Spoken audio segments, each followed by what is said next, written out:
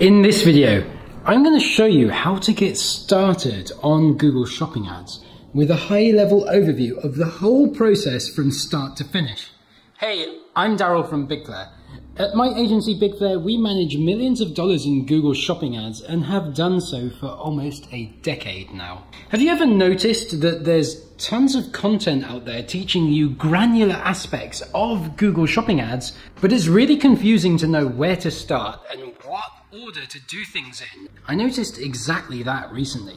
And so I decided to shoot this video for you to sort all of that out. In this video, I'm going to give you the high-level steps you need to take to get launched on Google Shopping. We will start at the beginning and work our way through, right up until launching your campaigns and then optimizing them post-launch. I'm not going to go into detail on every single step. What I will do though is give you the big picture so that you know what all the steps are, what order to do them in, and then you will be easily able to fill in the blanks yourself. Before we dive into the first step, let's give you the overall picture.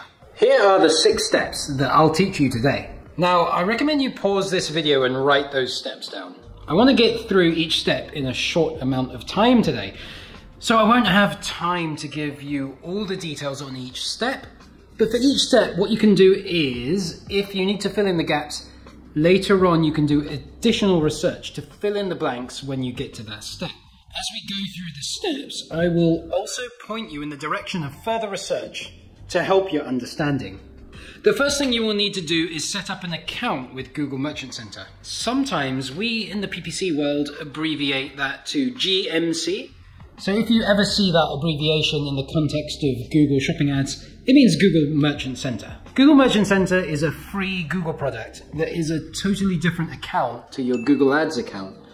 Just Google the term, set up Google Merchant Center, and follow the instructions on the page from Google that you will find.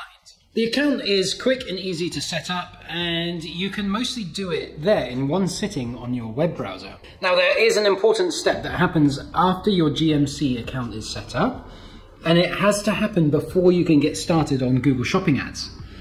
That step is verifying and claiming your store's website. There's a Google help file on how to do this, which you can find by searching for Verify and Claim Google Merchant Center.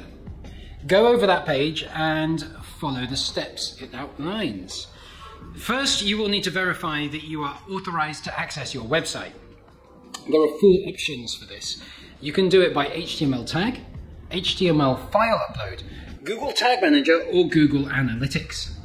Now, this step can sometimes cause a bit of a delay, especially if you need to work with your developer to set up the HTML file upload. So remember that when budgeting your time for getting all this set up. After you have verified you own that website, you will be able to claim it in Merchant Center. This will then lock that website to that Merchant Center account, making a permanent association in Google between that website and that GMC account. The next step is to go and create your product feed.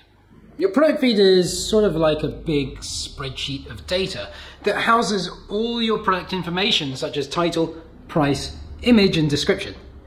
There are a few different options for how to do this, and I give you an overview of those options in my video titled 3 Ways to Upload Your Product Feed in Google Merchant Center. But the gist of that video is this. If you only have a few products, say 10 or less, probably it's best to create your product feed as a G sheet. There's a template you can access from inside Google Merchant Center which you can use for this.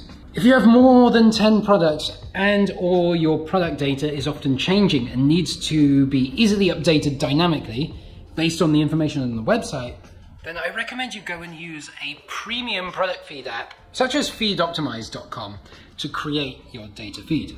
Oh, by the way, we say data feed and product feed and even product data feed pretty interchangeably in common PPC lingo. So if you hear any one of those terms, then you should know that they're all the same thing. When your product feed is created, you'll need to make sure it is attached to Google Merchant Center before you proceed to the next step.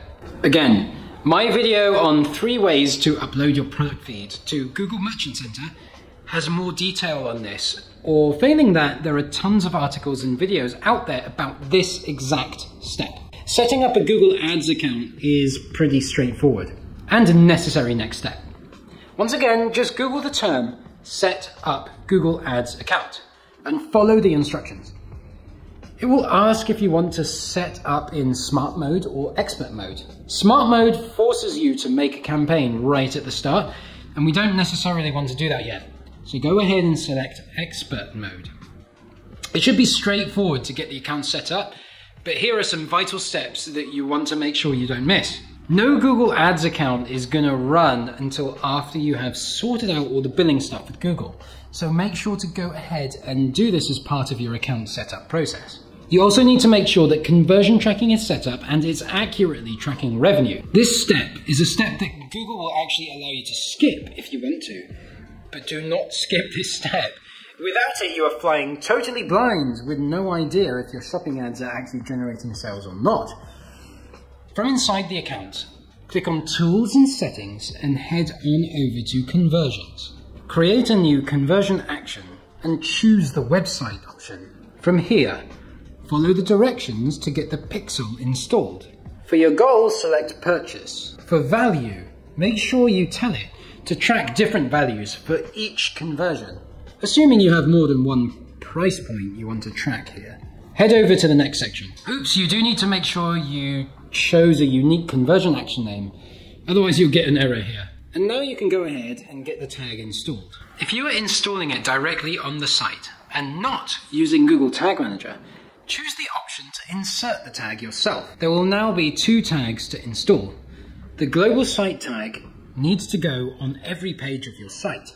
It helps to build remarketing lists and set cookies on your domain. The event snippet is the bit that actually tracks the sale and will go on your thank you page. An important step here is to remember to customize the value parameter so that it reports the transaction value of the purchase the user just made. And also insert an order ID in the relevant field to help Google deduplicate sales and ensure double counting does not happen. Once you've done all that, you'll need to make sure that your Google Ads account is connected to Google Merchant Center. There's a help file from Google that is titled Link Your Merchant Center and Google Ads Accounts. Search for that phrase, find that help file, and just run through the steps there. It's really easy. Step 4 is going to be to actually create your new shopping campaigns from within Google Ads itself. There are definitely tons of guides and how-tos on this specific step out there, but it all starts when you log into Google Ads and hit the plus button to create a new campaign and select the shopping option. The campaign walkthrough in Google Ads will also guide you through this bit, but here are a few points you will want to consider in further detail. You need to decide if you want to go with smart shopping or standard shopping. I have a video on smart shopping versus standard shopping, which goes into this in greater detail. However, the short version of that is, if you want the easy settings with less control, choose smart shopping. If you want the less easy setting with more control, choose standard. Another consideration is what bid strategy you will start on. If you're using smart shopping, it is gonna start you out on maximize conversion value, which is totally fine. Just make sure to pair it with a fairly low daily budget so it does not bid too high. On standard shopping, you have a bit more choice, but also you don't have access to maximize conversion value to start with. What I'll often recommend doing here is to start off with maximize clicks at first, paired with a fairly low daily budget to keep your CPC bids from going too high. Later, as you get conversions and data, you can start to increase the budget and also make a switch to target ROAS bidding. Now it's time to click the big Go button on your campaigns. There's nothing much to say here and not much detail in this point. Just make sure that before you click the big Go button, you double check all your settings in Google Ads and Google Merchant Center. The amount of times the last minute pre-launch double check has saved me from making a mistake with my settings is crazy, so don't skip this step. At this point, our shopping ads campaign has been launched. And that's the end of the scope of this video. Now, it's all about optimizing your campaign to improve it over time, and much can be said, written and researched about this step. A few quick points though. Usually you start with a low budget and one of the maximize bid strategies, either maximize conversion value or maximize clicks. But this is just a starting point. After you start, assuming the results come in okay and look good, Slowly raise your budgets to get more data quicker. As you get more data, you should be tracking conversions, and once you get to around 30 conversions per 30-day period, you want to switch to target ROAS bidding. When you switch to target ROAS, keep the target ROAS you aim for similar to the actual ROAS that has been achieved. Then, if you need to change that ROAS, slowly change it in successive steps, always allowing time and data for the algorithm to learn in between each change. As I already mentioned, there is a lot more to know about this optimization step, and a lot of that stuff can be found if you go to my channel homepage and click on my playlist for Google Shopping ads. I'll also be publishing more videos on the optimization part of things, so if you haven't already, please hit that like and subscribe button right now. Google Shopping ads can be confusing to get to grips with at first, but with my help, it doesn't have to be, so go ahead and subscribe now to stay tuned. To Google Merchant Center. It doesn't have a burp on the title. Let's do that again. Oops. And also insert. No. Yeah. Oh yeah. That's it. Done.